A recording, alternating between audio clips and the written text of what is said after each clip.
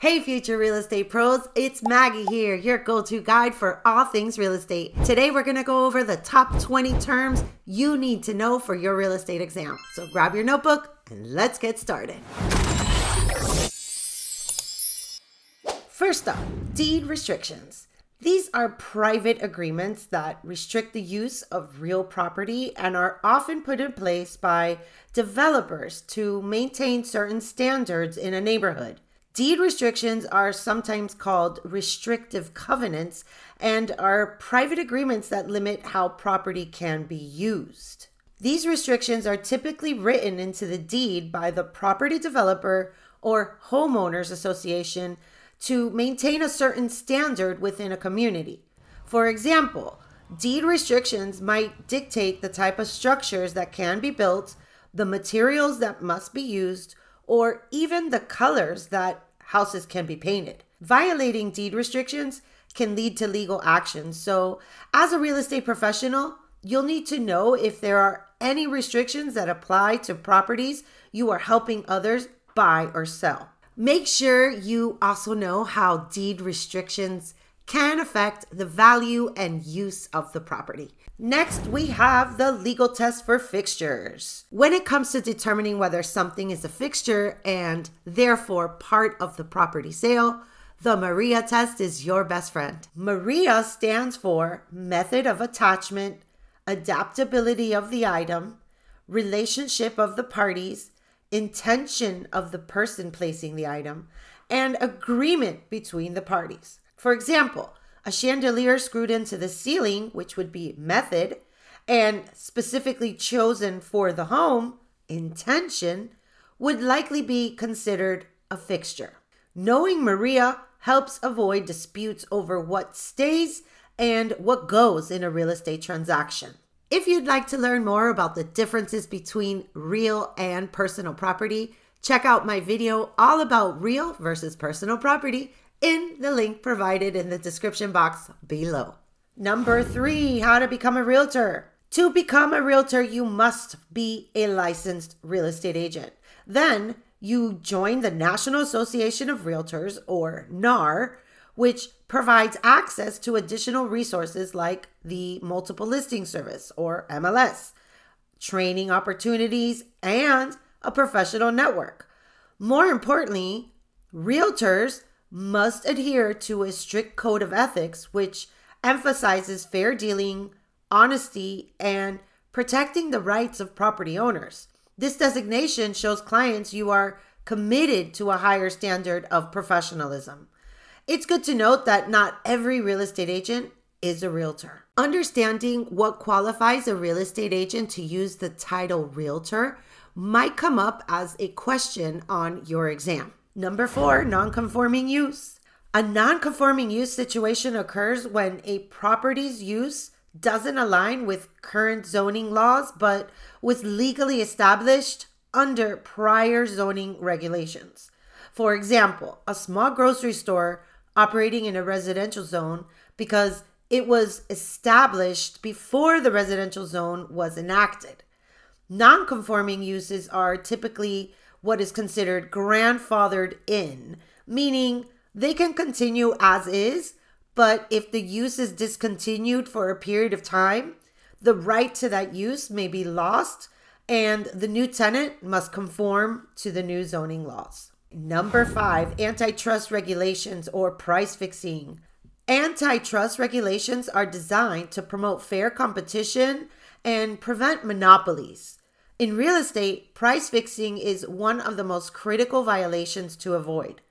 This illegal activity involves brokers agreeing to set fixed commission rates, which can lead to a lack of competition and higher costs for consumers. Understanding these regulations is so important to conduct business ethically and lawfully, ensuring a competitive market that benefits everyone. Make sure to associate the terms price fixing with antitrust regulations and the Sherman Act. Moving on to number 6, lead-based paint.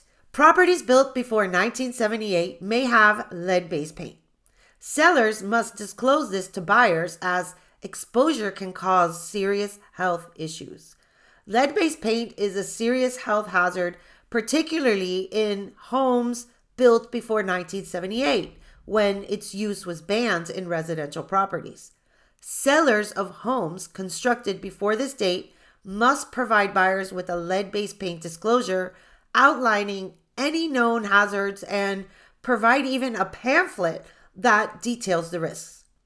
This federal requirement was created to protect occupants, especially children, from the harmful effects of lead poisoning, which can cause developmental issues and other severe health problems. Make sure you know the rules surrounding this disclosure. Moving on to number 7, zoning. Zoning laws govern how property in certain areas can be used, whether for residential, commercial, or industrial purposes in different parts of a city or municipality. There are several types of zoning, including residential, commercial, industrial, and agricultural. Zoning regulations control aspects like the types of buildings allowed, lot sizes, building heights, and density of development. Understanding zoning is a very important concept in real estate as it affects property values and potential uses, influencing investment decisions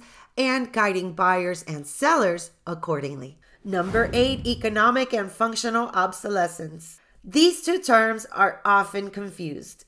Economic obsolescence or external obsolescence refers to a loss in property value caused by external factors outside of the homeowner's control, such as nearby highway or declining neighborhood conditions. Functional obsolescence, on the other hand, occurs when a property becomes outdated or less useful due to design or architectural features, like having only one bathroom in a 3-bedroom home. Functional obsolescence can also be considered an over-improvement to the home, so look out for that on your exam. Both forms of obsolescence can affect the marketability and valuation of a property. Number 9, specific performance. In contract law, specific performance is a legal remedy in real estate transactions where a court orders the breaching party to fulfill their contract obligations rather than simply paying monetary damages. This term is often relevant in real estate purchase agreements. It's commonly found in real estate because each piece of property is unique, making monetary compensation insufficient. For example, if a seller tries to back out of a signed sales contract, the buyer might sue for specific performance to force the sale of the property. Number 10, option contracts. An option contract gives one party, usually the buyer, the right but not the obligation to purchase a property at a set price within a specific time frame. Option contracts are unilateral, meaning only one party, the seller, is bound by a promise to sell if the buyer chooses to exercise the option. These contracts are common in scenarios where buyers need time to secure financing or decide on a property's suitability. It's a type of unilateral contract because only one party has made a promise. Don't forget the words unilateral and option contracts, as that word unilateral may show up on the answers and then you know which answer to choose. Number 11, commingling. Commingling refers to mixing client funds with personal funds, which is a big no-no in real estate. Keeping client funds separate is critical to maintain trust and legality. This is a serious breach of ethical standards and legal regulations. For example, if a buyer provides a deposit for a property, that money must be placed in a separate escrow account, not in the agent's or broker's personal or business bank account. Keeping funds separate protects both the agent and the client, and it'll ensure transparency in all financial transactions.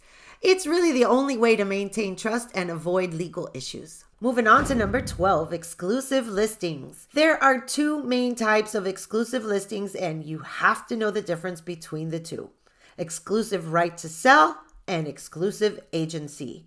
In an exclusive right to sell listing, the broker earns a commission regardless of who sells the property. even if the owner finds a buyer independently. So we can say an exclusive right to sell listing agreement gives the broker the highest protection. Now, in an exclusive agency listing, the owner keeps the right to sell the property themselves without paying a commission to the broker.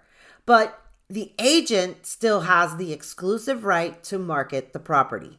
Understanding these differences helps agents structure their listing agreements effectively. Know the differences. Number 13, void or voidable contracts. These terms are often mixed up on the exam, and I want to clarify them for you. A void contract is one that is legally enforceable from the beginning. For example, a contract to do something illegal is void. So, if there is an illegal subject matter, void is your answer. Now, a voidable contract, however, is valid and enforceable unless one party chooses to void it due to specific circumstances, like misrepresentation, fraud, or duress. For instance, if a minor signs a contract, it is voidable because minors lack the legal capacity to enter binding agreements. You may also see it show up on the exam as if somebody was drunk and signed a contract. That would make the contract voidable. Knowing how to identify void and voidable contracts can help you get those answers correct when taking your exam. So just to recap, a void contract has no legal effect and is unenforceable. A voidable contract is one that can be canceled by one party, often due to some form of misrepresentation or fraud. Number 14, blockbusting and steering. Blockbusting and steering are illegal practices under the Fair Housing Act. Let's begin with blockbusting. Blockbusting involves scaring homeowners into selling their homes by suggesting that a particular group of people are moving into the neighborhood and will decrease their property value. Panic selling is a good keyword for this.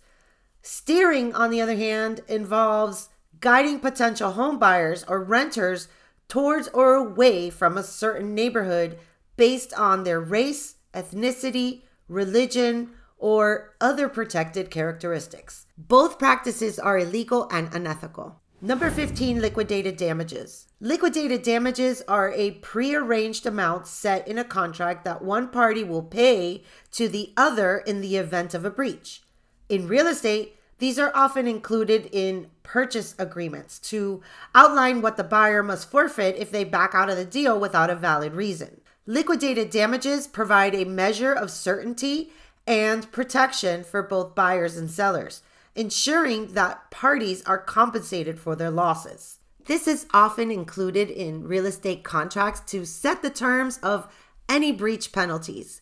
Think of liquid as money readily accessible in a bank account, just like a buyer's earnest money deposit is in an escrow account. Number 16, promissory note.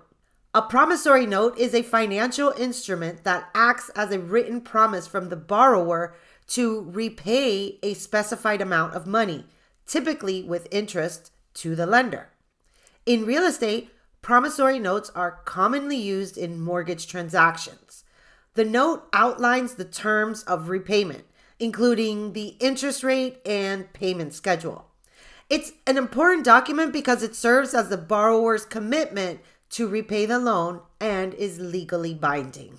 Number 17, PMI, or private mortgage insurance. Private mortgage insurance, or PMI, is insurance that private lenders require from home buyers who make a down payment of less than 20% of the home's purchase price. PMI protects the lender in case the borrower defaults on the loan.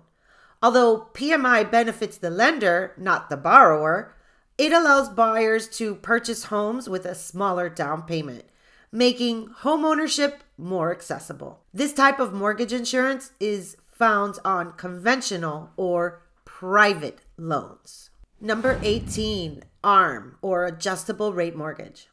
An adjustable rate mortgage, or an ARM, has an interest rate that may change periodically, depending on changes in a corresponding financial index that's tied to the loan. ARMs typically start with a lower fixed rate for an initial period, like 5 years. Then they adjust annually. This lower initial rate can be attractive, but it comes with a risk of increasing rates later on. leading to higher monthly payments. The key word when you are faced with these types of questions on the real estate exam is index. Think of an index as a benchmark interest rate that reflects general market conditions. It serves as a baseline for lenders to determine the interest rates on ARMs. The index rate can go up or down over time depending on economic factors. So keyword when it comes to ARMs is index. Number 19, contingency. Contingencies are conditions that must be met for a real estate contract to become binding. Common contingencies include financing, like the buyer securing a mortgage, an inspection, and even an appraisal where the property has to appraise at or above the sales price. If a contingency isn't met, the buyer can typically withdraw from the contract without penalty. Knowing how to structure contingencies in a contract protects both buyers and sellers during the transaction process. And number 20, approaches to value. There are three main approaches to valuing real estate: the sales comparison approach, the cost approach, and the income approach. The sales comparison approach looks at recent sales of similar properties or comparables to estimate value. It's what we use as real estate agents to price a property. We are selling or helping a buyer place their best offer. The cost approach estimates what it would cost to replace or reproduce the property considering depreciation. This is used for new construction or for public or government type buildings like hospitals, libraries, schools, etc. The income approach is used mainly for investment properties and is based on the income the property generates. Think apartment buildings. Each approach is used depending on the type of property and the purpose of the valuation. If you want more information on how these three approaches are used and when they are used, I'll leave a link to my video all about the three approaches to value down in the description box below. That's a wrap on our top 20 real estate exam terms. Understanding these concepts will give you the confidence you need to ace your exam and start your real estate career on the right foot. If you'd like to dive deeper into really making sure you learn these terms, grab a copy of my ebook, The Educated Agent, A Savvy Guide to Real Estate. That's full of all the vocabulary you need to know for your exam, no matter what state you're in. Learn the concepts with our easy to follow guide, practice sample questions, and pass your exam on the first try. You can get even more bang for your buck if you pair the vocabulary ebook with our Math for Real Estate Success ebooks, Volume 1 and Volume 2. It's the real estate exam perfect trio, and we'll have you solving those math problems in no time. I'll leave a link for you below in the description box so you can make sure to get your copy today. Remember, practicing questions is your best bet when it comes to passing your real estate exam. Make sure to hit that notification bell because you're not going to want to miss our next video where we're going to give you 20 practice questions all about these terms to test your knowledge. Thank you so much for tuning in today. For more about contracts, which will be the biggest section on your exam, make sure to check out the video that's appearing on your screen right now. Don't forget to like, subscribe, and leave us a comment if you're ready for more tips and tricks on how to pass your real estate exam. See you next time, and remember, just call Maggie.